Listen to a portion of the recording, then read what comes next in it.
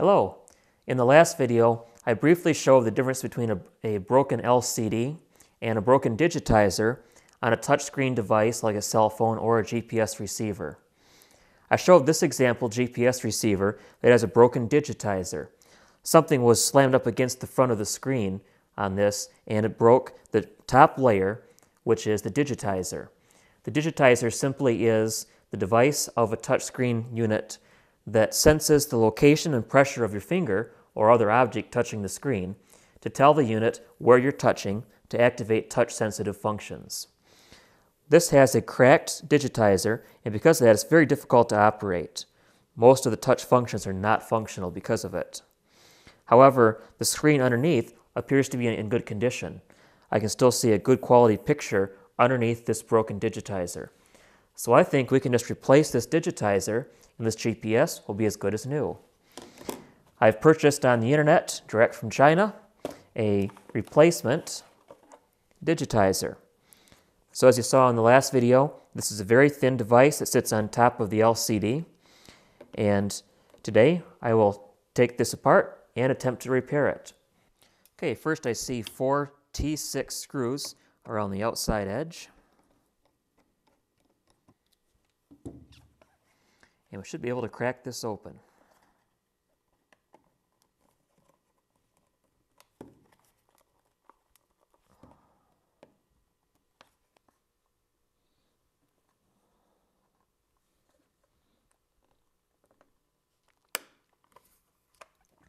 Oh, there's some plastic clips around the outside edge of this device.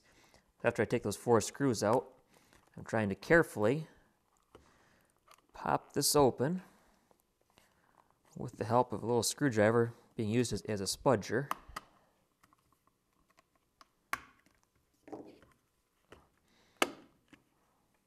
There we go.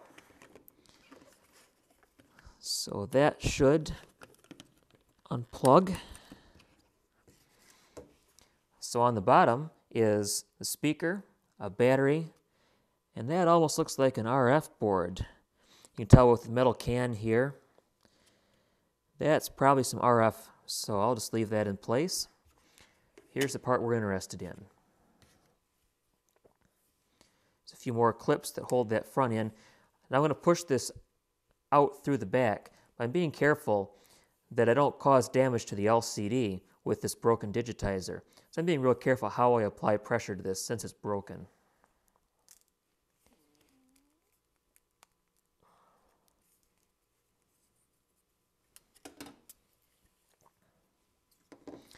And it looks like there's some tape around the outside edge that holds this all together. Actually, this digitizer has a thin metal frame around the outside edge, and that frame clips over the LCD assembly, which has a metal backplane. So we just need real carefully to pry this LCD out. We'll have to reuse that metal frame since the new digitizer does not have a frame of its own. So I'm going to be kind of careful as I pry this LCD out so that hopefully I can reuse that metal frame. And voila! This is reflective coating for the LCD backlight. Right here is the LCD.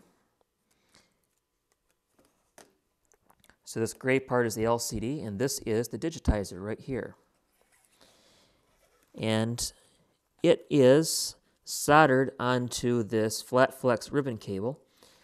So we'll need to very carefully take off a piece of tape that I see on the top and then desolder that connection right there.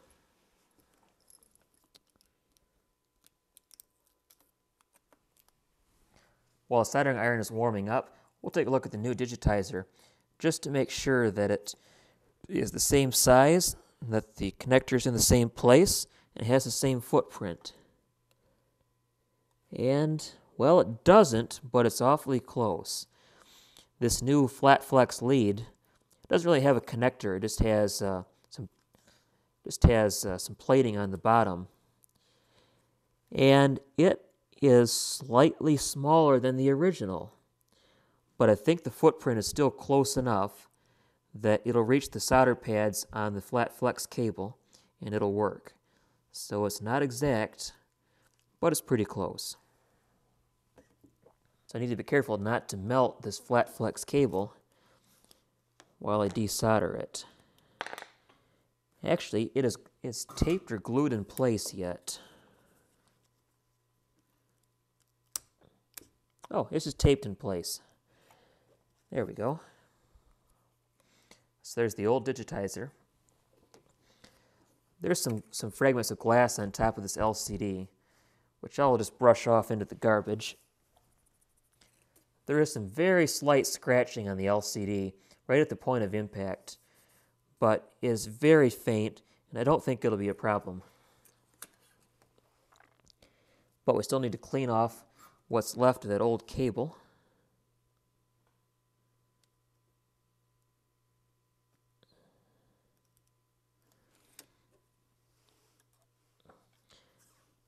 Looks like this cable originally was taped down and that it probably went through a reflow soldering oven and was soldered in place, because there's still fragments of the old flat flex cable from the old digitizer in place.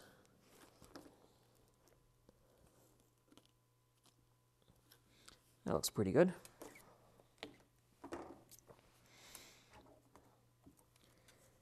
There's not a lot of solder on those pads, so I'm going to add just a touch more if I can. I want just a little bit more than what's here already. So now I should be able to line up the new part, and there's solder on the pads underneath, which if we put this cable on top of those pads, we should be able to tack it in place just by applying heat to the top of those pads. There we go. Oop, I'm off a little bit.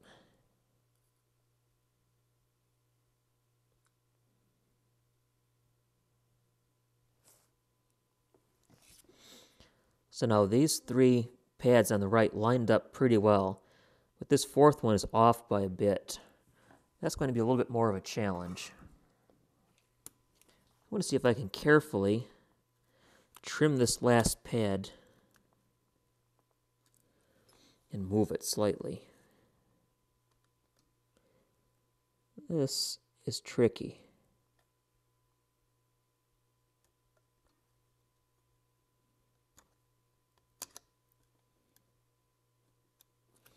Presumably, if I had the right digitizer, these would line up correctly. But this is just a cheapie from China. And it doesn't quite conform to specifications the way it should. But I can stretch that a little bit, and I think it'll line up.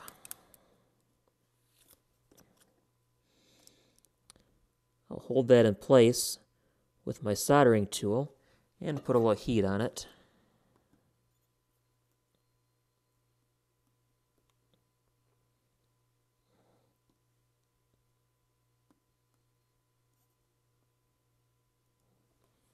That should be soldered. We'll take a close look at that. That's an ugly joint, but I think it'll work.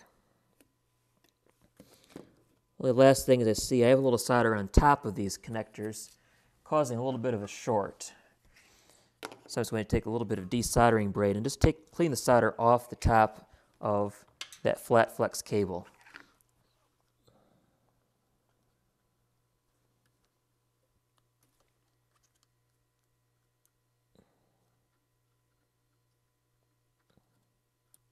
It's a rough connection, but I think it'll work. Considering how those didn't line up, that's about the best I can do. But before I go any further, I'd like to hook this up and see if it works. Okay, that cable's back in place. We'll turn it on. There, it's lighting up now. Make sure you can see that. And this digitizer just sitting on top right now, so it might not line up quite right. But we'll hit the agree button. Oh, that's a good sign. Where to? Excellent. This new digitizer is working just fine.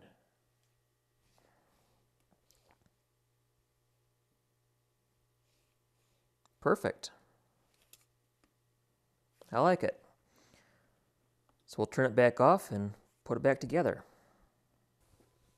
Now the old digitizer is still in this metal frame, and it looks like it's taped in place. So I'm going to try to carefully remove it without getting glass all over the place. So we just pull that tape off around the edge once you get it started. And actually now I can have a better idea of how this is constructed. I can see now that the digitizer just sits on top of that frame, so I didn't have to take that frame off. And it's taped around the edge and glued around the edge. So I'm going to put this over the garbage can and see if I can break that out.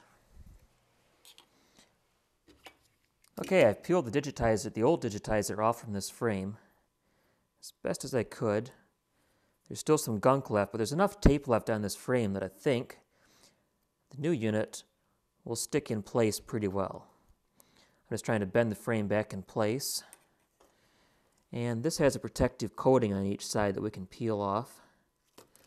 We'll make sure the LCD is clean. Then we can peel off this protective coating.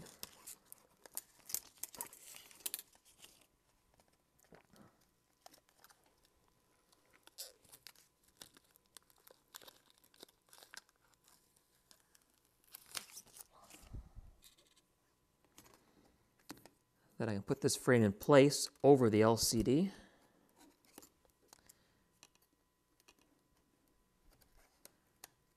That'll snap in place. I'm not sure what it takes to calibrate the alignment of this digitizer. In other words, the device has to know that when you press, say in the upper right corner, that is actually the upper right corner. But my guess is this GPS isn't that critical, and that exact alignment isn't really a big deal. That looks like it's lined up pretty well. Need to kind of tuck that cable out of the way like that. And I think that is ready to be reassembled.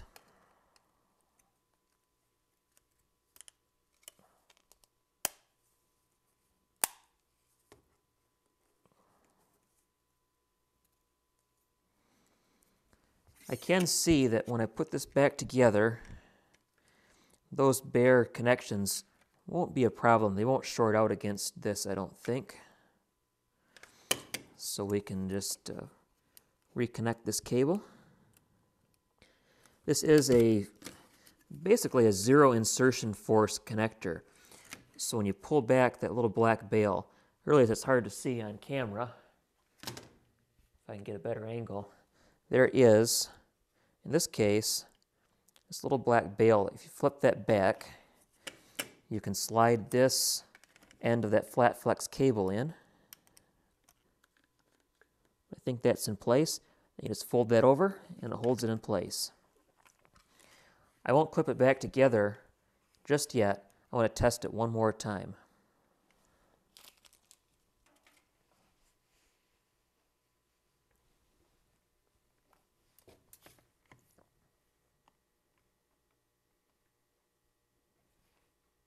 So far, so good. I want to see how far off this registration is. So I'm just going to tap around and just make sure that what I tap on actually lines up with what I'm trying to push. Yeah, looks pretty good. That works just dandy. So now we can just push it back together.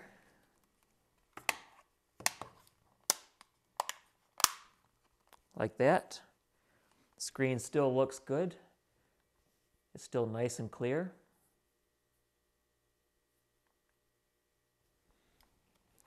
So we can put these last 4 screws in, and we have a new, or just like new, GPS receiver with a new digitizer that's ready to use. These digitizers are not all the same. every different device likely will take a different digitizer. So in this case, this is a Garmin 40LM, Garmin Nuvi 40LM. So this digitizer was specific to the Model 40. So this just fits the 40 and the 40LM. LM just means lifetime map, so it's the same device.